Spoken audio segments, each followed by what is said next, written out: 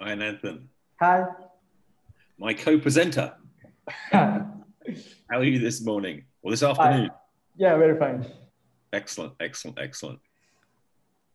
Hi Julian, hi Ananthan. Hi. So I'll just give a brief introduction to the session, and then you can begin the session, right? Yeah. Okay. Good afternoon, everyone. Myself, I am Nikhil V. Chandran. I am the co-organizer of the Hyperledger Kochi meetup group. So welcome to the expert session on Besu, an Ethereum client by Hyperledger. Today we have with us the distinguished guest, Julian Gordon. He is the Vice President, Asia Pacific at Hyperledger. Julian started his career in London, working in technology within investment banking at HSBC, Lloyds Bank, and Kleinwort Benson. He then spent the past 20 plus years in Asia Pacific business development and leadership roles within technology companies like HP, Sun Microsystems, Juniper Networks, and Cisco. Julian is a strong advocate for open source and truly transformational potential of blockchain. The other guest we have is Ananthan Rajasekharan. He's a research and development engineer at KBA, an active developer and blockchain enthusiast with more than 3 years of experience in multiple blockchain domains. His expertise include Ethereum, Corda, and apparently Besu. I welcome Julian and Ananthan to Blockhash Live 2020, and we are delighted to have you with us. And also some housekeeping tasks. If you have any questions during the presentation, type them into the chat, and at the end of the session, you can unmute and ask the questions. So over to you, Julian, for the introduction, and I hope we have a good session. Okay, excellent. Thank you, Nikhil. That's great. I'm going to share some slides now, so I'm going to see whether that works. So I'm sure it will. So here we are. Yeah. So can you guys see my slides? Yes, we can see now. Okay. All right. Firstly, thank you, Nikhil, for hosting this today and Blockhash. This is a great event. I know it's the meetup for Kochi and Kerala. And last year I was in Blockhash. I just wish I was there again. But obviously we all know that that's not possible. But next year. Actually, my brother in the UK just got his vaccine. So he's a doctor in the UK. So it's happening. So we're getting vaccines at last. So hopefully we'll be past this at some point, hopefully this year. So today I'm going to talk a little bit about, do a little bit of introduction to Besu, to this Besu talk. And then we're going to go to the true expert, which is Ananthan, who's going to go into more of the details. So what I thought I'd start with, really just, in terms of Hyperledger, we all know Hyperledger, I think now open source blockchain technologies within the Linux Foundation. But what makes it special and why we have grown, and it's really just the heritage that also came with the Linux Foundation, is that we are truly, truly, truly open source, right? So the Hyperledger technical community is 100% open. So all the technology, Besu, everything that we talk about today, you can just go to GitHub. And of course, a lot of people then take that technology and wrap it around other technologies, a lot of cloud providers and others, and they write applications on top of that, and obviously provide a service and they charge for that. But the technology itself is free. There is no gotcha. And also what makes that possible is the technical community. We are about code, about coding, and it's all about the technical contributions. And we have what we call a do-ocracy, as in D-O-ocracy. So we are driven, the people that do, the people that get involved, the people that contribute to the projects, those are the ones that ultimately run the projects and have the influence about what happens in the projects. And we need more, we're always looking for more and more people because we're developing this code for the common good of all. This is the greenhouse, which I think you're all very familiar with. Particularly projects like Hyperledger Fabric, Hyperledger Sawtooth. This is a family. We started up with 2 code bases with Fabric 5 years ago. Actually, Fabric, I think it was in February 2016. And actually, the project started next week is our 5th birthday for Hyperledger. So we're going to have a big celebration. I'll talk about that in a second. So those are the big projects. We had Burrow early on from an Ethereum perspective. I mean, those were mostly permissioned blockchain. We had Burrow, of which you could write, it's an EVM, and you could write Solidity contracts. That actually now sits on top of Fabric and Sawtooth. We have a bunch of libraries, a bunch of tools, and we have a great lab. I'm not going to go into those today, but the one with the subtle red circle around it is the one we're going to be talking about today, Besu, which I think was August 2019. And this is a culmination of a lot of discussions between the Ethereum community and the Hyperledger community. We've always, I think, since the very beginning, wanted to have Ethereum. We're about code, and we love all different technologies. So I think you can now, with this, we'd like to have a spectrum of stuff that can run on the mainnet to the most permissioned kind of DLT. So we have the whole spectrum of technology. And to give you a little bit more, this is a slide I actually got from the Besu team. They gave it to me last night. I said, have you got any slides? This is one of them. So this is kind of like, they kind of show how the two came together, right? The two different worlds. So you have on the top, Ethereum was announced back in 2013. You know, we obviously started with Bitcoin, as we all know, and then we had Ethereum with Vitalik and many others, right? And out of that, you know, was smart contract and all the things that we know about Ethereum today, the one world computer. It was launched. Consensus itself was also founded, which was founded by a number of the founders of Ethereum, and they kind of started a company called Pegasus. At the same time, EEA was founded. That's the Enterprise Ethereum Alliance. Now, the Enterprise Ethereum Alliance, a lot of people say, how does that compare with Hyperledger? Well, Enterprise Ethereum Alliance is a standards body, right? And maybe even not have the word Ethereum on it, because it uses its technologies. They have a lot of standards which are not just about Ethereum. So if you look in the world of all these organizations within blockchain, you know, the developers, you have, you always, and this is what Brian Bellendorf always talks about, you have people who create standards. So that's EEA, right? There's people who manage standards, who regulate standards, and there's people that write code. We write code. EEA writes standards. So they are a different type of organization, right? And then they launched Pantheon, which started this Ethereum client, which ultimately became Besu. At the same time, in parallel, Hyperledger launched 2016. Consensus actually was one of the first early members of, as you know, as I said, always Ethereum's always been close to Hyperledger, and then Fabric was started. Then we have Sawtooth, Burrow, and then EA joined. And at that time, the conversation came together, and Pantheon was contributed to Hyperledger, and it became Hyperledger Besu. And now, in March 2020, Hyperledger Besu became active as a version 1, and now it's just grown and grown and grown. And if we look at the next slide, if I can get there, you know, there's been a lot happening this year since really August 2019, and that was a big year. I remember after it replied, we did a big meetup in Beijing. We had Joe Lubin there, and there was a lot of noise, because this was a very significant step in having an Ethereum project like this within Hyperledger. They'd had 40 releases this year. They got 60 contributors. They presented at the Global Forum. I'm not going to talk about the features. I think Ananthan is going to go through that. And they gained active status in 2020. So, and they created a transparent and open, as I said, the key thing is transparency, and they have a very open maintainer process. And I'm going to talk a little bit about that in a second. I just thought I'd share this slide because in the end, we're talking about the technology, but what is the technology used for? I was doing a presentation to a university about, I think it's in November, as you can see from this slide. And that week, I just had to look what's happened in CBDCs. And there were 4 different announcements, major announcements. And if you look at them, the first one, Reserve Bank, that's working with Consensus. Second one is, we don't actually know what's the China banking, CBDC, but that's a separate kind of thing. Then we have the Bank of Thailand, which I know is Besu. They announced they're working with Besu. And then actually Cambodia, which we talked about earlier today, is Aroa. But the thing is that CBDCs are using, and these private proof of concepts are using Hyperledger Besu, and Hyperledger Besu is being used by real applications out there today. So it's not just something it's something that's live and running and capable to run production systems, and in one of the hottest areas, CBDCs. So how do you get involved?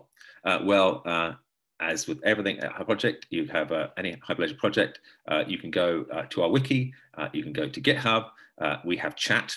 I hope everyone knows how to use chat.hyperledger.org. If you don't know, you get Linux Foundation ID. You can contribute. We want people to contribute. We always like people to learn about it, use it, and then contribute back. And we do have a thing called Besu Quick Start. So before I hand back, so that's really an introduction about where Besu is, and I position it within Hyperledger. I just want to finish with two other things, right? We have this developer newsletter now, so I will put this sign up in the chat. If you sign up for this, weekly you get a newsletter. And this is a newsletter created by our developers for our developers. Actually, it's a wiki that's opened up in the beginning of the week. You can put ideas into there, and then they develop it, and out it goes on the Friday. The interesting thing, it has noteworthy pull requests that goes through all our projects, and they think, oh, this is an interesting pull request that you may, as a technologist, be interested in. So that's one thing. And this week, I noticed they had an update, quarterly update on Besu. So this is a good way to keep, and this is for tech, not with the more marketing kind of thing. This is really for technologists.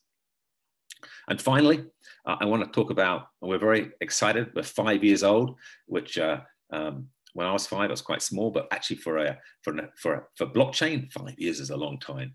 And we're 5 years old, and we have a celebration next 18th, next Friday, which everyone is welcome to turn up. Brian will do a quick overview of the year, a bit of a celebration. We'll do some AMA, and then we're going to break out into different sessions for a kind of networking activity. So please do register for this as well. Okay, I will now hand over to the true expert. Ananthan, if you could now take us through the details of what is Besu. Thank you. Thank you, Julian. That was a wonderful introduction to Besu. So if any of the participants want to ask questions regarding the introduction, you guys can post that in the chat, and Julian will take it up. Okay. So, let me start with the Besu. So let me start with sharing the screen.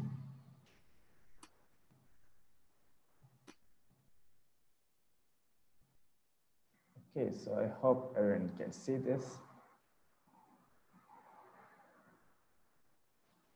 Okay. So what is Hyperledger Besu? So as Julian gave us a brief introduction, it's an open source Ethereum client. So simply saying, it's an Ethereum client developed by the Hyperledger community. And they did a very hell of a job at it, and it's a very good client. So it is basically written in Java, and using that, you can do everything that you do using a normal Ethereum client. Like client, you can connect to any of the private or public Ethereum networks, or the main Ethereum networks, or like the test networks such as Ringabir, Option, etc. And the best thing using Besu is that you can construct private networks. And Besu currently supports proof of work and proof of authority consensus algorithms such as IBFT and the click. So there will be more on that in the next slides. So where can we use Besu? So basically Besu we can use in a secure and high transaction rate private blockchains if needed. And it also, apart from the other features such as the mining, sending transaction, or executing smart contract, we have privacy and permission.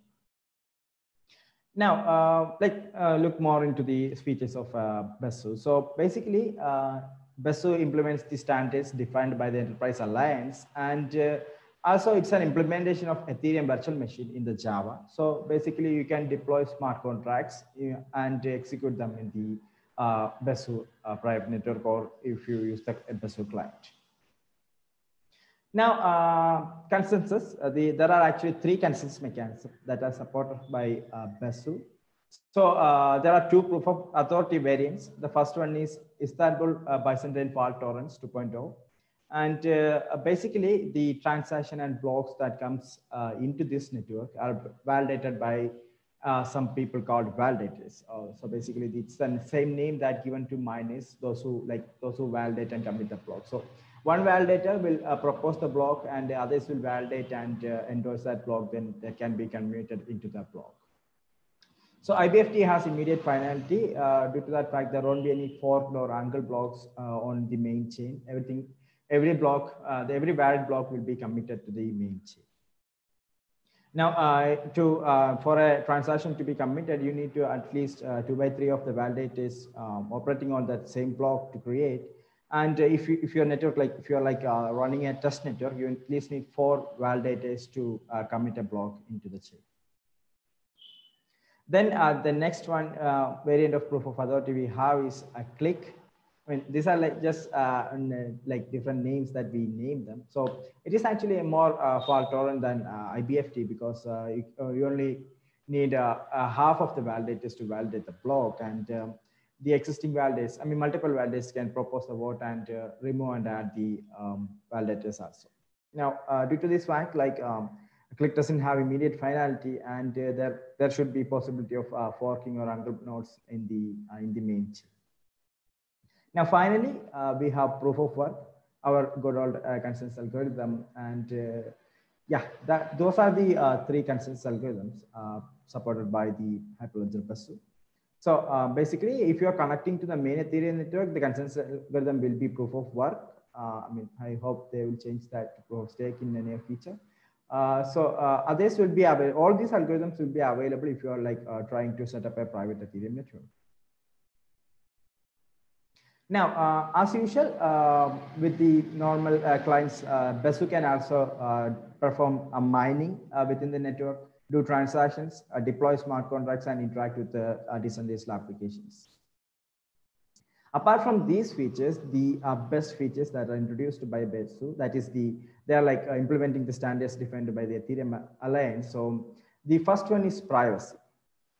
Basically, you can create private groups. That is basically, you have an entire network and you can create your own groups inside that network, and the transactions that are sent between inside these networks will be private only to those participants.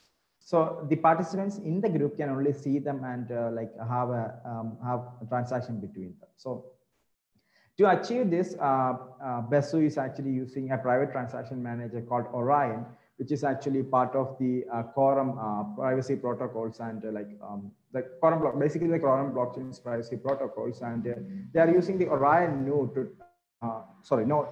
to keep the private transaction, and the Besu will keep track of the state of these private transactions. The next main feature of Besu is that we can we can specify which accounts in which the transaction, I mean, which have the transaction abilities, or who can write into the blockchain, all those things. And then we can specify which node can enter into the blockchain network also. That are the main features that Besu adds, and that are the very important features that Besu adds. Apart from that, this is actually one of the necessary feature when we are actually running a node. The Besu provides us with best monitoring softwares that are available, and it is tested, and you can like connect with them and explore. And also we have Eletho, which is a block explorer, and Gafna, Prometheus. These can be used to monitor the health of a Ethereum node or the Besu client, and that will be very helpful when we are actually using that on an enterprise platform. Simply, what can you do with the Besu? So you can create private networks. Besu is actually a command line interface, and I mean, all these tools can be used to provide you with an overall working condition or the status monitoring of that Besu client. And it will always be running a JSON RPC. I mean, you can communicate with the JSON RPC via HTTP or WebSockets, and you can gather all the details regarding that.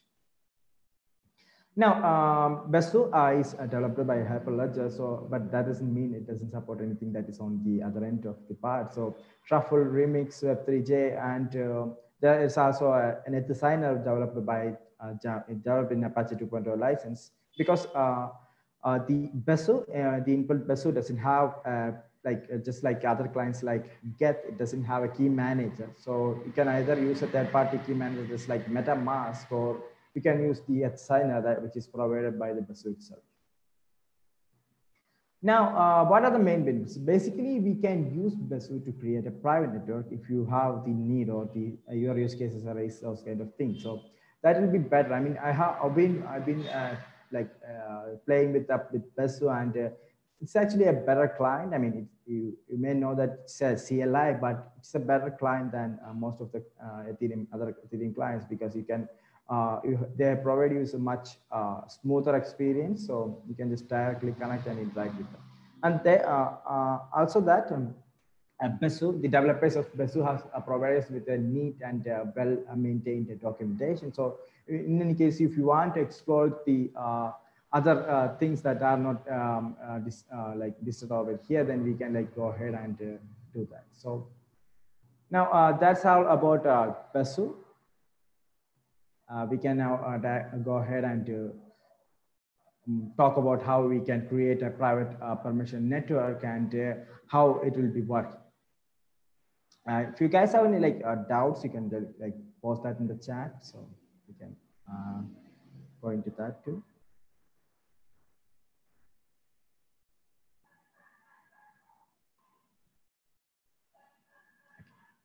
Okay, so first let me tell you about the development environment. I mean, there are many options in which you can actually install Besu. So I mean, you can use the Docker. You can use the you can use it with the help of the Docker, or you can directly build the Besu from the source code, or you can use it using the installing the binary. So basically, Besu is a Java client, so it will need the Java versions.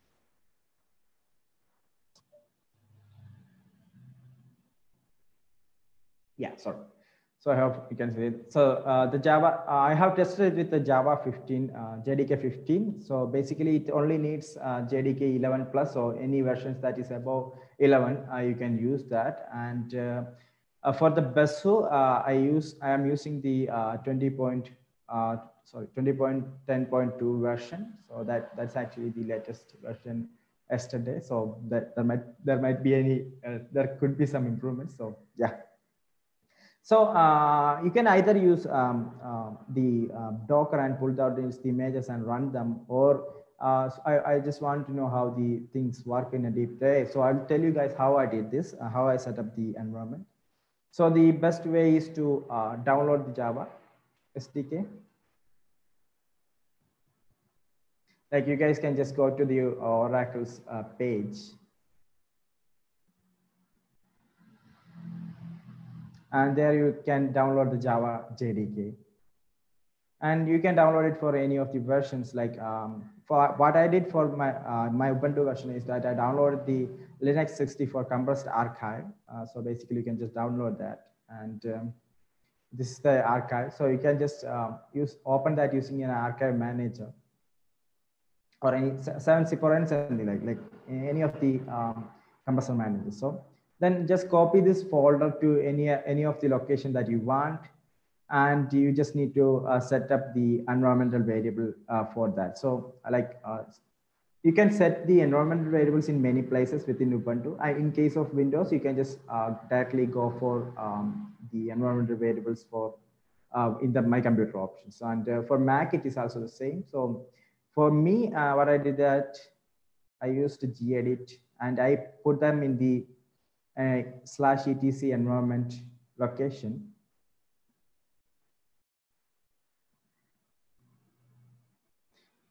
So I hope you guys can see this. So this is basically where you can specify the environmental variables for Ubuntu, and I have already specified it for Java and Java and Besu, and also these are the where the executions remains. The executables are located, and as most of the clients that runs with the Java needs the Java home environmental variable, where it will be specifying where you have installed installed, or where you have like copy paste your JDK.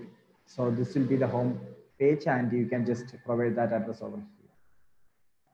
So that's all about the development environment of Besu. Now we can go ahead and set up an actual private network using Besu. Then we will see how a fully fledged Besu network is working. And also we will see how the other tools such as MetaMask, Remix ID can interact with the private network that is set up to using Besu. Okay, so in any case, if you guys want to find this later, you guys can like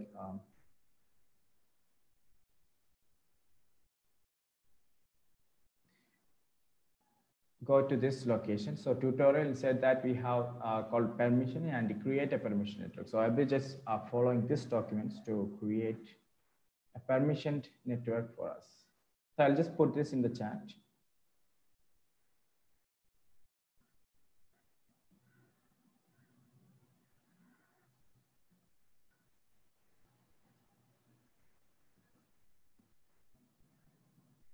Okay, so basically, I'll just go through what are the steps that we'll be doing. So first, we'll prepare an environment like some directories for storing the data regarding each nodes. So we'll be like creating a private permission network consisting of 3 nodes, and we'll be setting up two accounts to do the interactions, and 3 nodes can communicate with within the network, or like can only join the network. We'll be doing that kind of setup. So first we need to create an folders where we can specify where we will be storing the data for that particular node. Then we can create an address for a particular node, because when we will be building this network using the click algorithm, which is a proof of authority variant. And for the click algorithm in the Genesis file, we have to specify at least one proposer or validator. So we can create the address. As I mentioned earlier, it doesn't have any valid management, but it allows you to create addresses. So like the key pair, private and address key pairs can be created using Besu. And after that, we will configure the Genesis file. Then we can configure a permission file. I mean, as I told you earlier, we can specify which accounts can write and read from the Ethereum network. So we'll create a permission file, and we will specify 2 accounts to be permissible to write from the network. So anyone can read from the network. Then we can specify which nodes will be able to interact with the network, and we will start the 3 nodes. Then we will add that nodes into the permissioning file. Then we will connect them together. So that will be our entire how we will be setting up an Ethereum private network using Besu. So let's just go ahead and see how we can do that.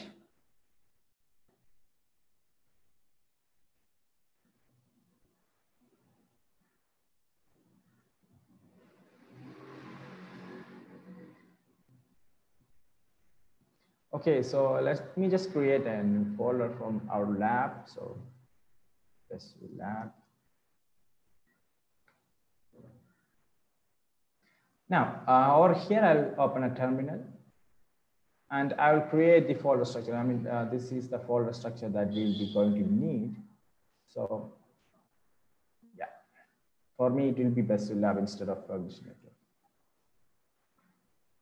In Ubuntu, we can create mkd using this mkd here and -p for like creating repetitive directory. So data for node 2, then for node 3, and we will get a structure like this.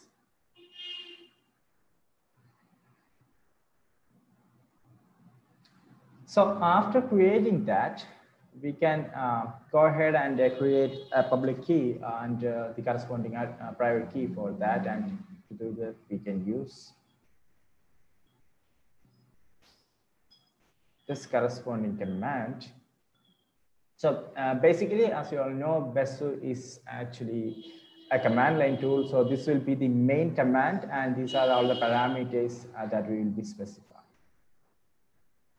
So we actually need to run this inside the first node folder. So let's just make it our way over there. And let's run that command. Otherwise, these are paths. So this is where we specify where we should store the data. And this is where we are specifying where we should store the node key related. I mean, the address and the private key related to this generation.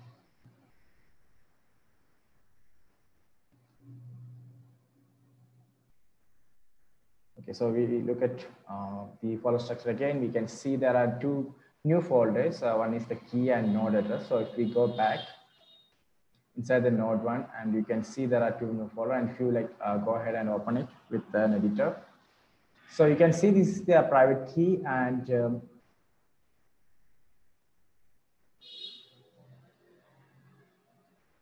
this is the address that we need. So now next we need to generate the Genesis file. So basically some other Ethereum tools might have some tools for generating, but we can get the Genesis file from the development documents over here, and we can just modify them.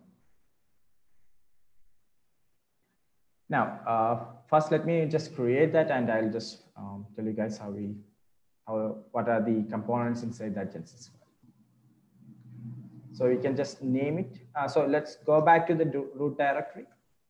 Mine is the Besu lab. So let's name it gedit. I'll just call it genesis.json. It is a JSON formatted file. So you have to specify the extension as JSON and paste over here.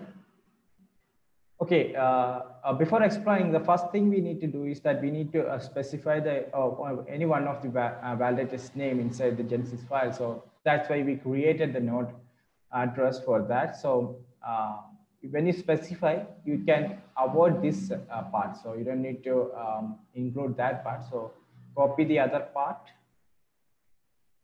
and replace this node1 address over here.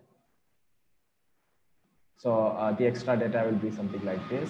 And now let's just go ahead and explore the details that are displayed over here. So in the configuration, we can specify the chain ID, which is for uniquely identifying our network or our chain or blockchain. Then we are using the Constantinople update version. I mean, over the course of Ethereum, there has been many updates. Then we are using a click consensus algorithm. And the block generation period is 15 seconds. You can, if you are guys working on that, you guys can provide a lesser interval. I'll go with the default. And the epoch length means when after 30,000 blocks, we will reset the voting pattern and choose a new voter and all those. So that is where we reset the votings and proposals and all those things. Then we can specify Coinbase. So that's actually a default value, so we don't really need to specify. We need to specify the any one of the validators address in the extra data, and the gas limit for the network, and all these others are like normal for a minimum block. So in case of Genesis, we will also have that, but we will be leaving them as empty at the time of creation. Then as you know, this is actually a proof of authority network. So we can pre-fund some accounts with balance. So here we have specified 3 accounts and the balance for them. So you can either see them in hexadecimal or in normal binary format. And you can see there are some private key and comments. So these things won't be written into the actual Genesis block. I mean, based on this Genesis block, we'll be Genesis file, we'll be creating the Genesis block. But so these things won't be written. So you don't need to worry about that. As you know, we don't really have a wallet manager. That's why the developers have provided us with the public address and the corresponding private key for that, so that we can manage that. So you guys, like, if you guys want, you guys can replace it with these generated key and address. I'll just go with the default one. Yeah, so that is all. The other number and gas used is general for a normal block, but for Genesis block, it will be an empty string, empty values, basically. Now, using this Genesis block, do not forget to save this. After creating this, do not forget to save this. So using this Genesis block, now we can go ahead and run our network. But before that,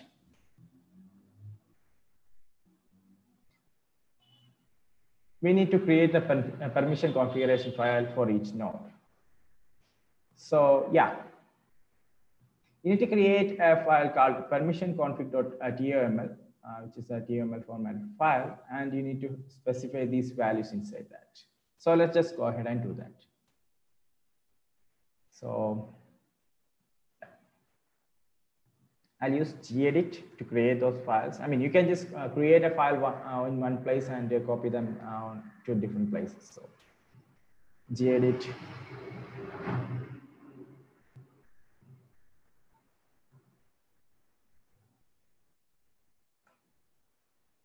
So yeah, where you can like paste this. So as you can see, we are giving the write permission to these two accounts, which are like the accounts that we pre-funded in the Genesis file. Like if you guys want, you can change that too, but I'll stick with the default.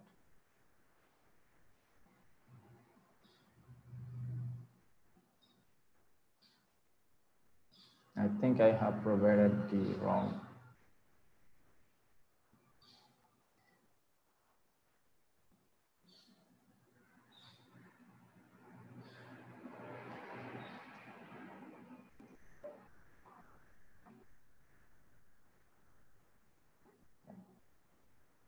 I provided a space bit in between them. That's why the error.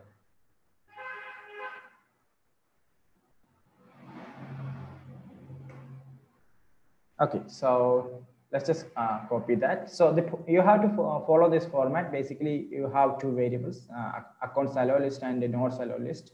And you need to open a square bracket, and inside that you can like provide the values in a comma separated manner, and you have to like enclose the values in quotes, double quotes also.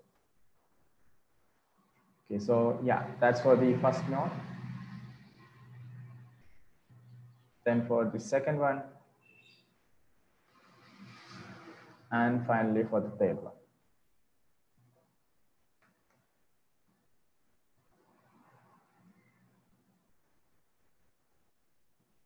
Okay, make sure you have saved all the files. Sorry about that. Make sure you have saved all the files and they are in the correct format. Yeah, now we can like close them because and also come back and just check your structures are saying that the same. Yeah, so inside the data, you have something called this config file. Now let's just go ahead and continue. Now we need to start the different nodes. So the community has provided us cliently with the commands for both Mac and Windows. And in case of Ubuntu, it will be same as Mac. So let's just copy them and I'll explain them how this works. So first, we'll run the first node. So let's open a terminal inside node 1.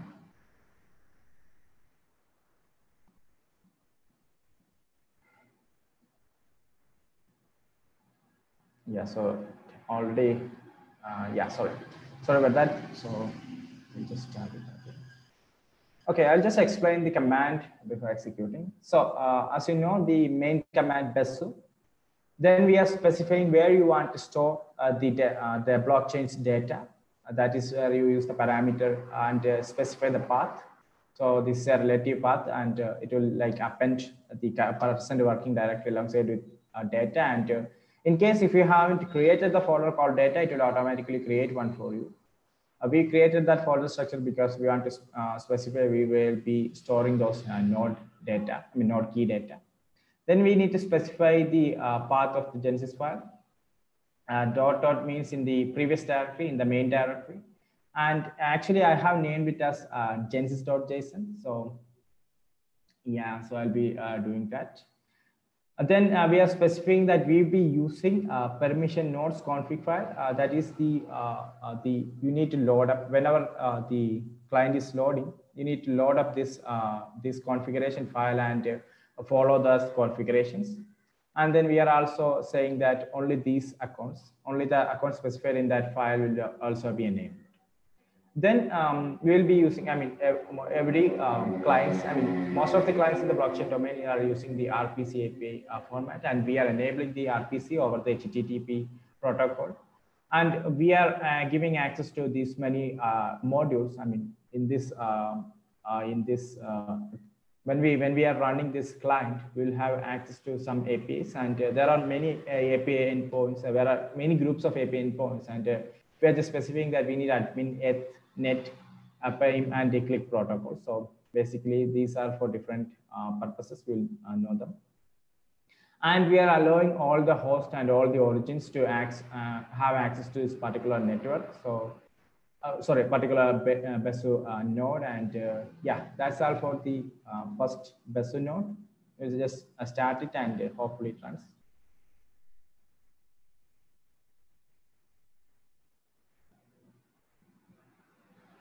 Okay, so seems like I have an error. So what's that?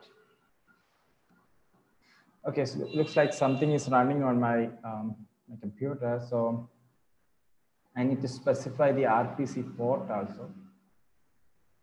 Looks like some remnant of my experiments.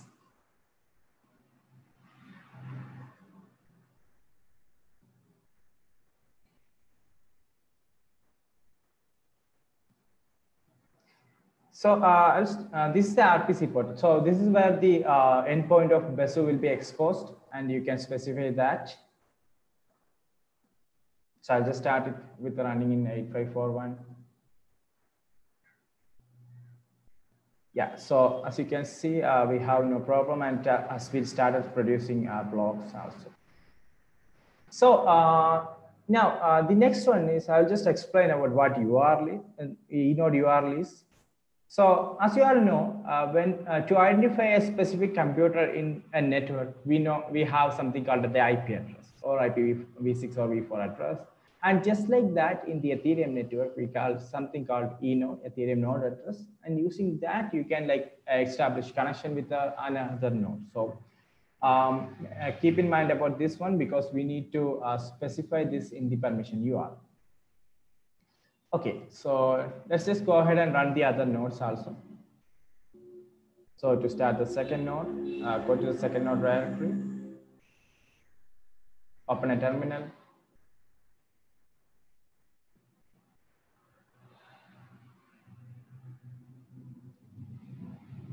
So I'll run that in for 2, and I need to change the name of the Genesis file due to the fact that I have changed it.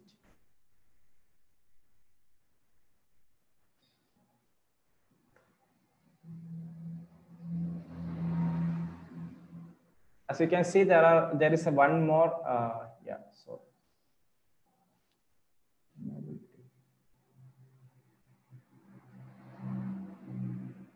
Oh, yeah, so I think, yeah, it was okay.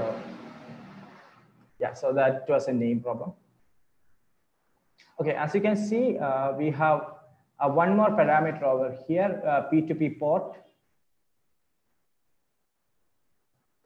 P2P port, which is used to actually specify where we can communicate with each of the nodes. I mean, it is for peer discovery protocol, peer-to-peer communication protocol, and endpoint for peer-to-peer communication. So, in case if you have not provided that, then it will be 30301. So, you can have default values for all those things. As you can see, these are not connected, so they are actually waiting for the peer. Now, let's go ahead and run the other one too. I'll just remove the unnecessary command prompts. This guy is over here is actually creating nodes and waiting for other nodes. So let's just run the last one too. So when running the commands, it will be always preferable if you paste them in another text editor and edit them, then change them, execute them in the command line, because there are always some problems if we do that otherwise. Okay, so as usual, I changed the Genesis file's name and the port. Okay, now go back to node 3.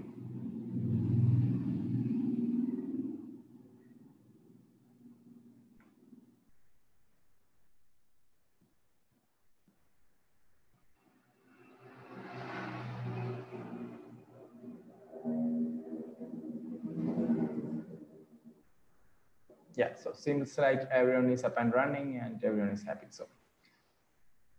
So next thing we need to do is that we need to add, currently as you know that inside this config file, you can see no nodes are allowed to connect to this particular node. So we need to specify which node is able to connect to this list. So to do that,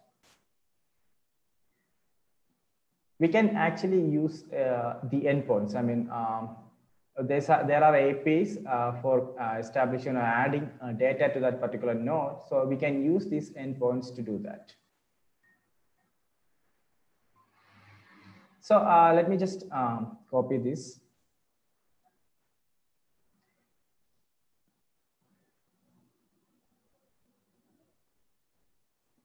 Okay, now using the add nodes to allow list method that is exposed in the Besu client. We can actually add the nodes that are necessary for this these things to connect with each other.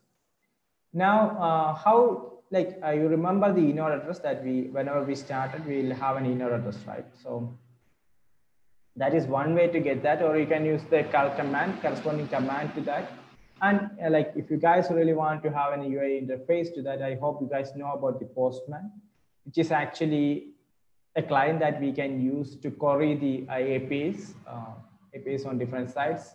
And Besu, the developers of Besu actually have given us a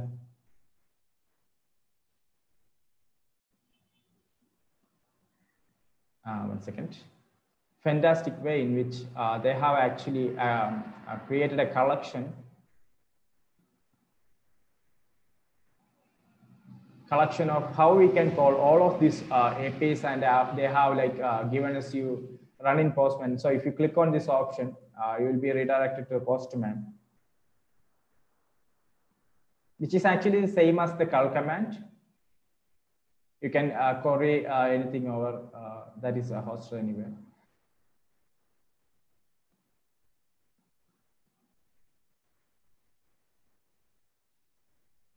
Yeah, that's actually taking some time.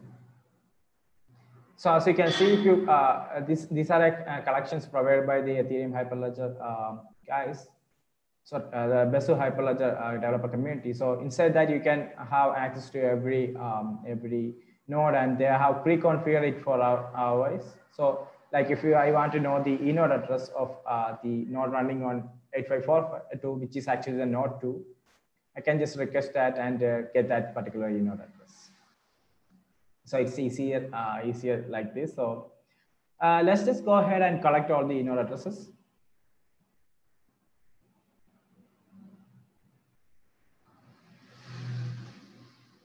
So this is why I told you guys need to copy this to a node editor and edit it over there. As for node 2, you get that too.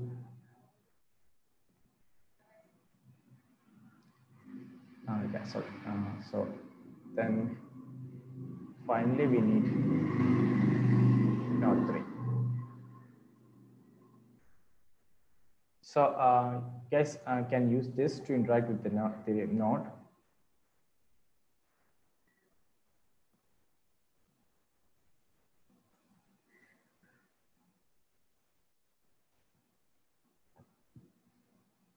So we'll be calling this method API endpoint, and we can do that for the first node, which is running on 8545, running on localhost 8545 for 1, sorry.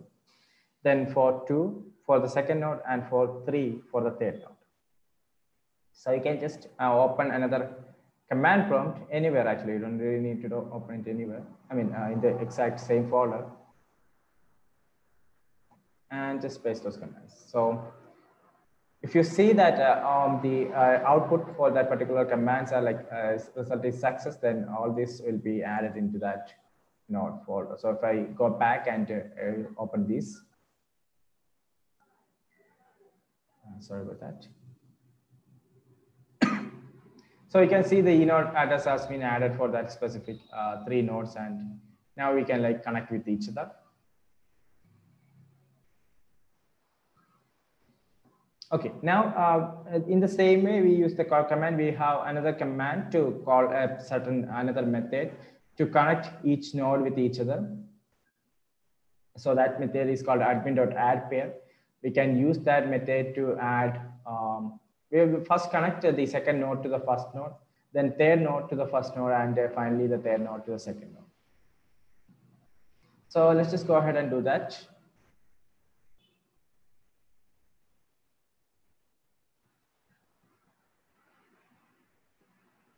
We'll calling to the second and third node. So we need the inode address of the first node. So let's just go back to Postman and get that.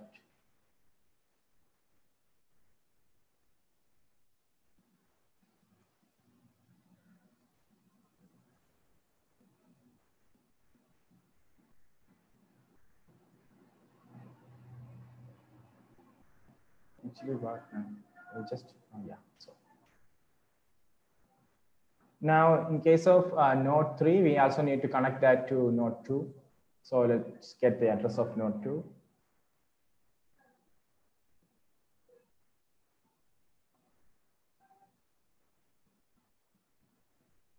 Now we just need to execute these together. So let's just go ahead and execute them. So yeah, now everyone is connected together, and to know that we can like get the peer count for each node. So I just ask the node 1 for the peer count.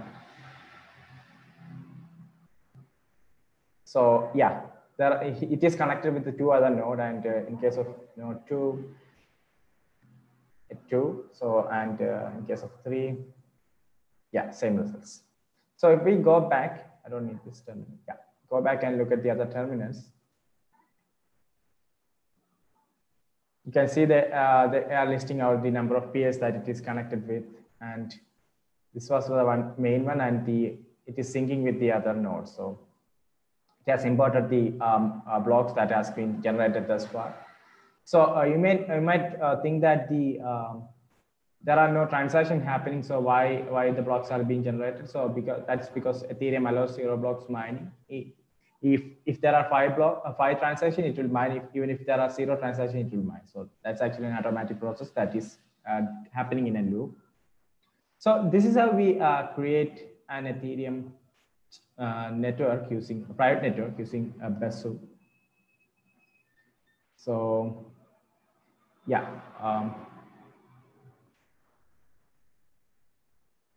If you guys have any doubts regarding that, you guys can post in the chat. Otherwise, I'll show you guys how we can do a transaction within the Ethereum network using something called MetaMask, because we did not have any default application. Default key manager for Ethereum. So I'll just.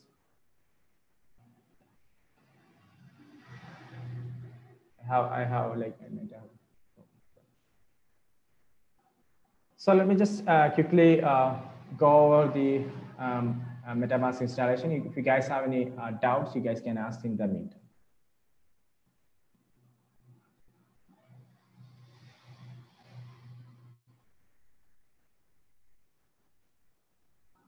Yeah, sorry about that. This was I need MetaMask for. Hi, Ananthan. Yeah. There were a couple of questions before. So one was, can we plug other consensus mechanisms to Besu? You mean like we generate our own consensus algorithms and plug them? Yeah. Currently, or any other consensus, like writing a custom one? No, I mean the Besu community is actually working on that, writing custom consensus algorithms and plugging them. Currently, there are currently it's not possible. Currently, the only allowed consensus mechanism are the PBFT, click, and proof of work. Okay. Another question was, do we write smart contracts in Java for Besu? No, you can use the same smart contract writing languages such as Solidity or the Viper that we use on Ethereum. And if you the Java language that is supported, that is still supported, then you can use it. It's the same process as the Ethereum nodes. I'll just show you an example.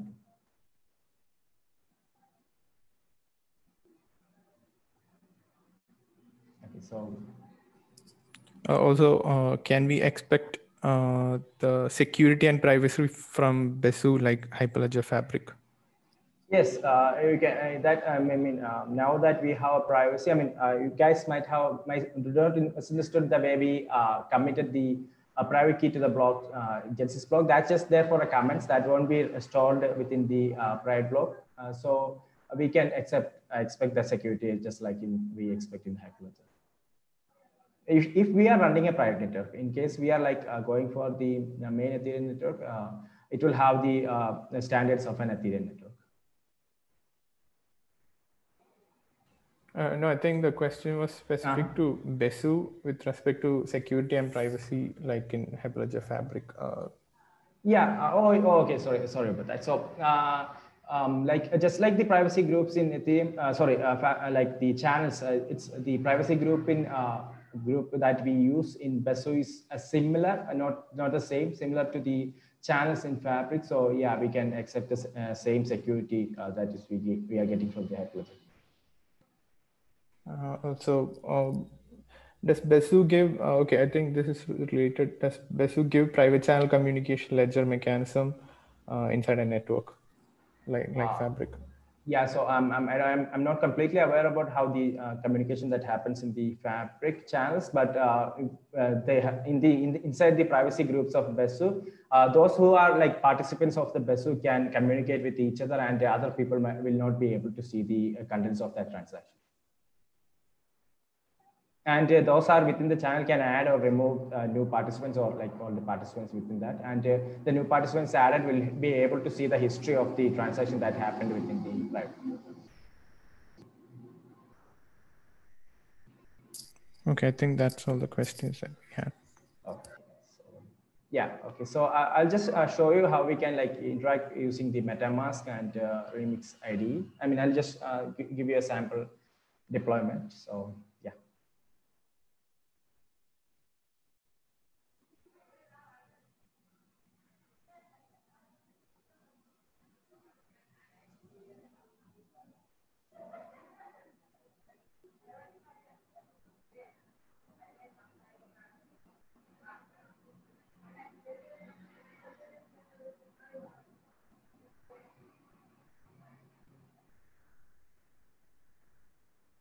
So I'll just set it up very quickly and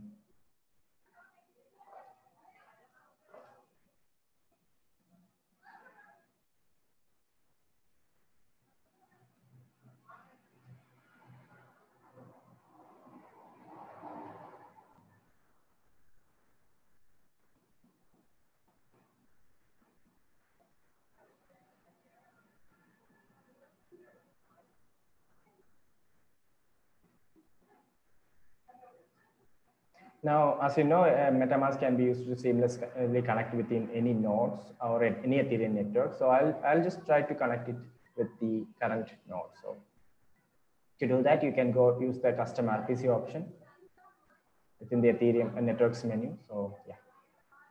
And we already have some profiles to connect different networks. So I'll just connect one with the Besu, which will be running on local http://localhost.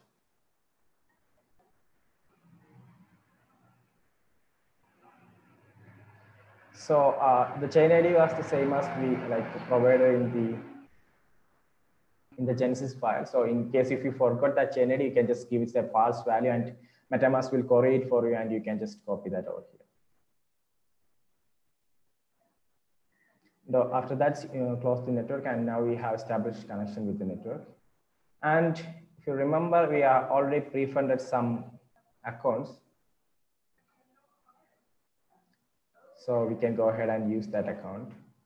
Sorry, get the private key for that account and inside MetaMask, you can import that account using the private key.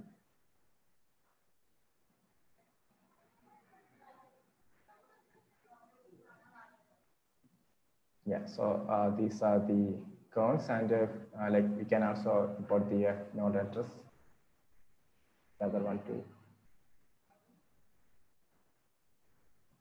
So this is how like we can create. Okay, so these are the pre-funded ones, and if you want to like send the Ether, you can just simply send it using these.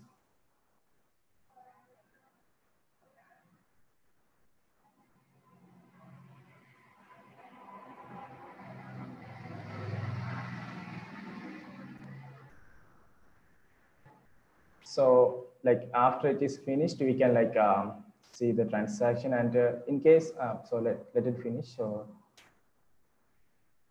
and in case if you want to deploy a smart contract or develop and deploy smart contract, you can like in a quick way, you can simply use the remix ID. which is actually a developing IDE for both Solidity and Viper languages. So when we load, this will be the default. Yeah, so I think that transaction is confirmed. As you can see, we have sent some Ether to this particular account. And as you recall, we didn't add the first account or this account to be like to have write permission to the network. So let's see if we send back some money, we'll be able to do that. So yeah, so I'll just send it back and let's say 1 Ether. Confirm. Yeah, so that transaction failed due to the fact that this account doesn't have permission to send any transaction to that transaction to the network. So yeah. Okay, so in case how we can deploy a smart contract. So I'll use the default smart contract provided by the Remix ID. This is a smart contract to store and retrieve some values, a numerical value. Now, how we can do is that we can connect to MetaMask using Remix ID. To do that, we can first we need to like compile the smart contract. Then we can use the deploy and run transaction plugin to establish connection. So we'll be connected to the second account, which we have Ether. And everything is same as usual. We can like deploy the smart contract, and we need to provide Ether for that. And yeah, the transaction is completed. We can store a value.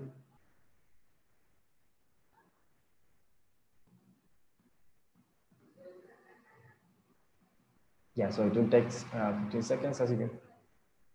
Yeah, so that's also confirmed.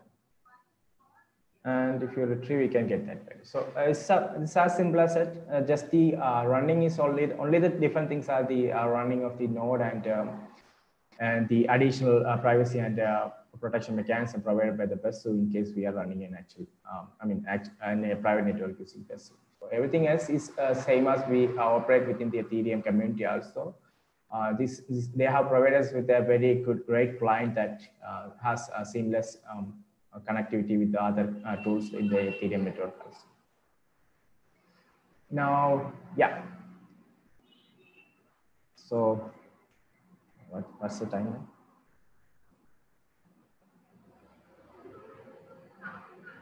now? Ananthan, you can conclude. It's almost time. Okay, so I'll just show you guys a quick overview of how we can run an actual, how it will look like when we are completely configured it for an enterprise solution, or we are running for an enterprise thing, and then we can like end the session.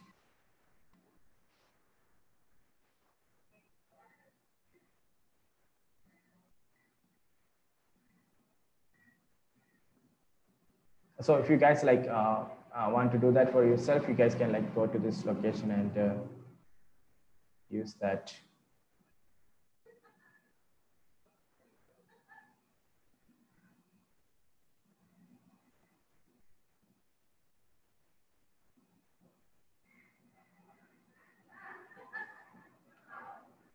So I think there was one in the chat. So if a few members in a group want to make a private ledger for them, whether they want to create another network, or is there any other options in Besu? So basically, every node in the network are like in that same network, and these groups are what we call a private ledger. So the groups of themselves are private ledger, and you can like if you want to form something else with anyone else.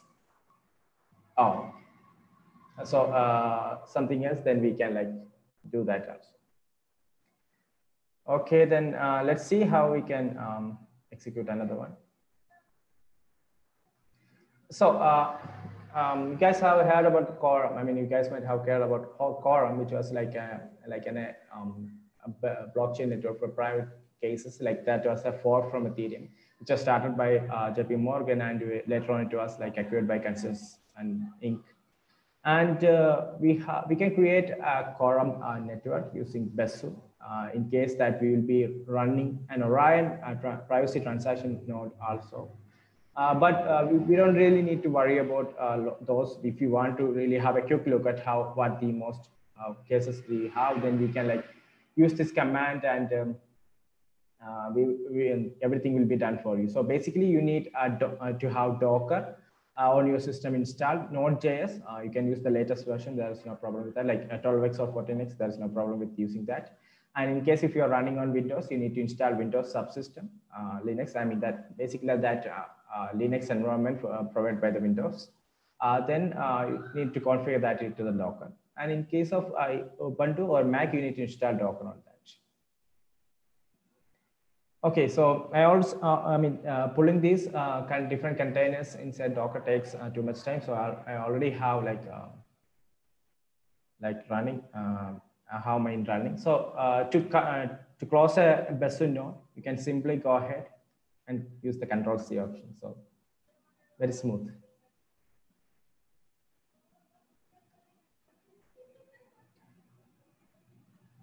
Okay, I think I have the mail over here.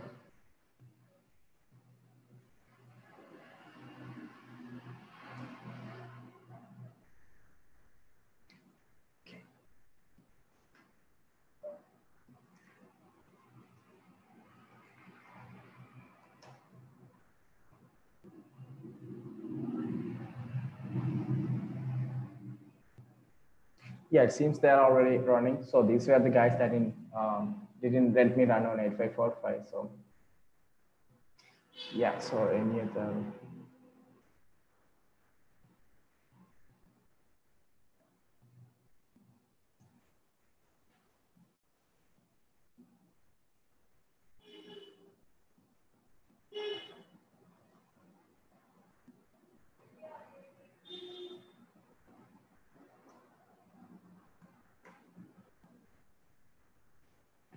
Okay. Now the containers and everything for we have actually seven nodes inside that, which we have like a validator node and the Orion nodes associated with that. We can use a command called, it's actually a script and a shell script inside that, and we can use the receive. I already started it. So first, when you guys first do this, you will be using the start.sh. So yeah, sorry, everything is running. So list.sh to see all the endpoints that are necessary for this running.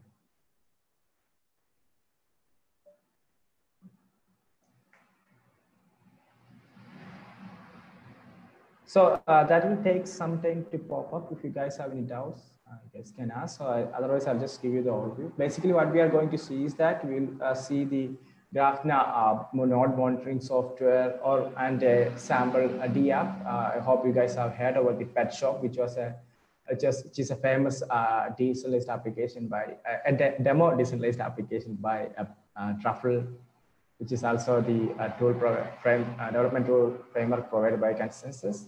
We'll also see how we can run that or connect that. So this entire suite provided by the Besu community or developers, you can run everything and you can like have a glimpse of how we can operate with this node.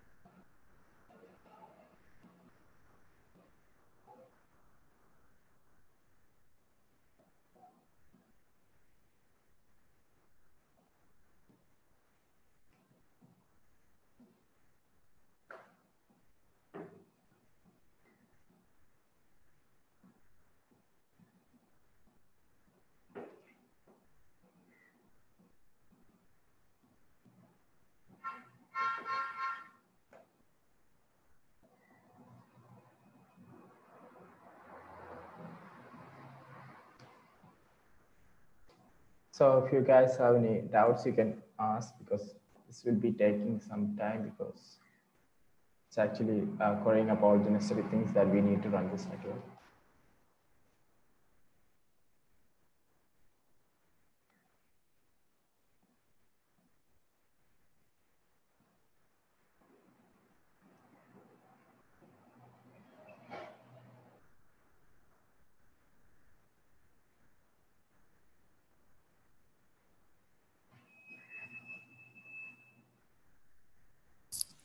Another, there's a question.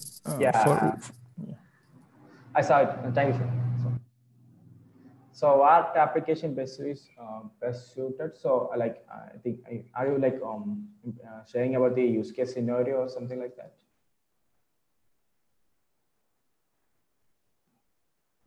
Oh, okay. So I mean, all like if you like if it is an enterprise, like if you want privacy and not all the participants on the network doesn't want to like see these kind of transactions, then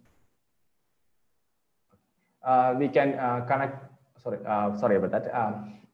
If you want to have a privacy and all those things, like if you want to have groups within the network, like sub chains within the network, like where you can interact with each other, like that, those kind of scenarios can be used where you can use Besu.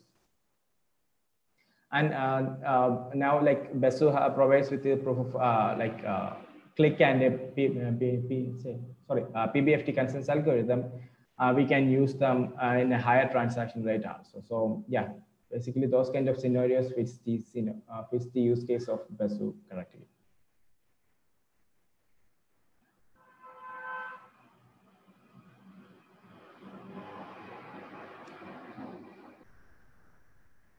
Oh, okay. So just like the APIs, using those API endpoints, we can just explore them all over.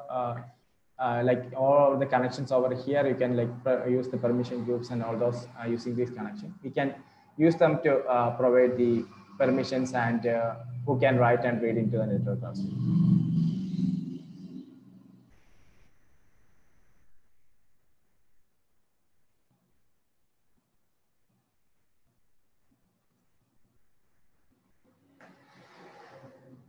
I don't know, looks like this is taking some time, and I'll just stop the existing containers and stuff.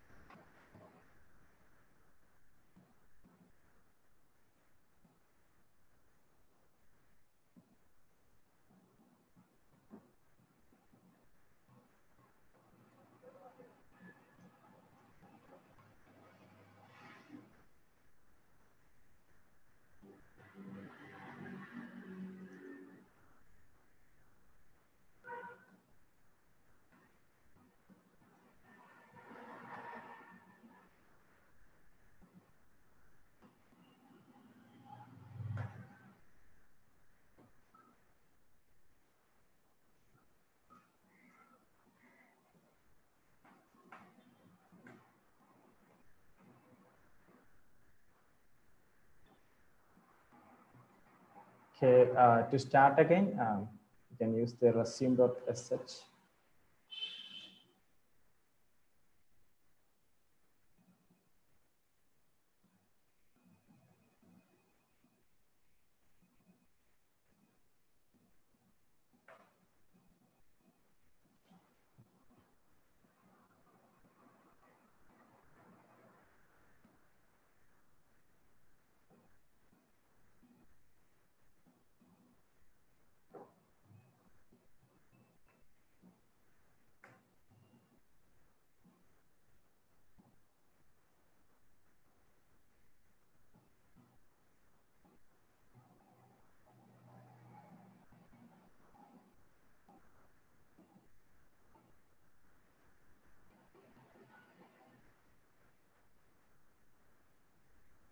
I just established connection to this current network. I think that is running on 8.45.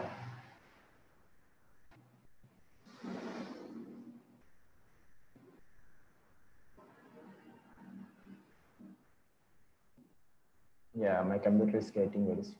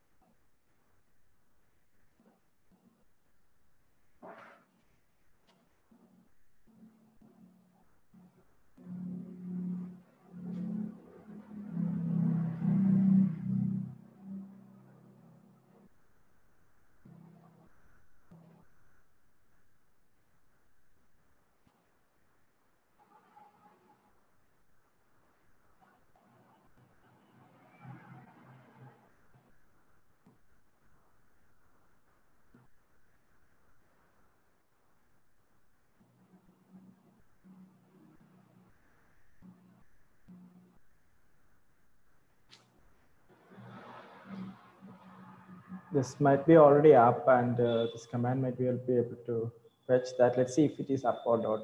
And if, yeah.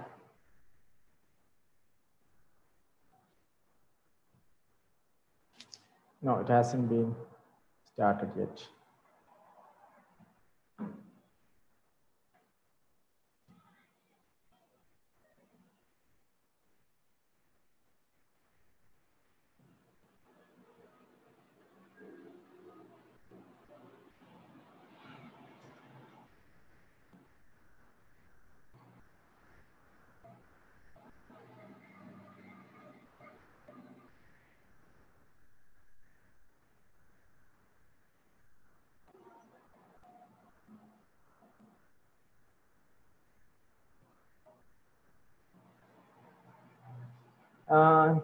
Yeah, so I think my computer is not able to take up the load of running all those nodes and all those containers together. So that's all right, Anandan. So yeah. I think we can wind up the session. It's already late. So so it was a wonderful session, Anandan. So I think we can end it right now. So Yeah. I think you were trying to run the quorum node, and yeah. it was I was trying to run a quorum example network, but that takes up too much memory and processing power. So that's why. Okay, that's fine. So this was a wonderful session by Anandan, and we had an introduction to Hyperledger and Besu by Mr. Julian Gordon, and I think we can conclude the session. Hi, Julian. Hi, thank you. Great session. Thanks, Ananthan. That's wonderful. Yeah. So thanks, Julian. Thanks, Ananthan. So now we will go ahead and take some questions if there are any.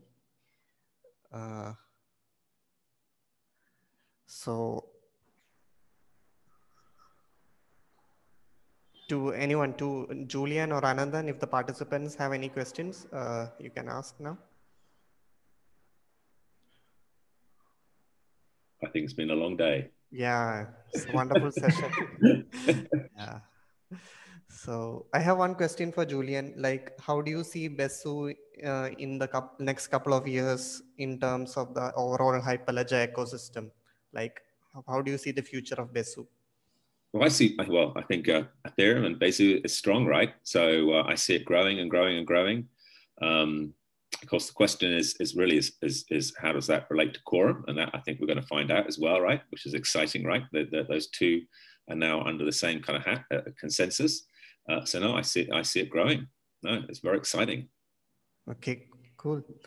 So that's all for today's session. So it looks like we have covered everything. Thanks once again. Thanks for the wonderful session by Julian and Ananthan.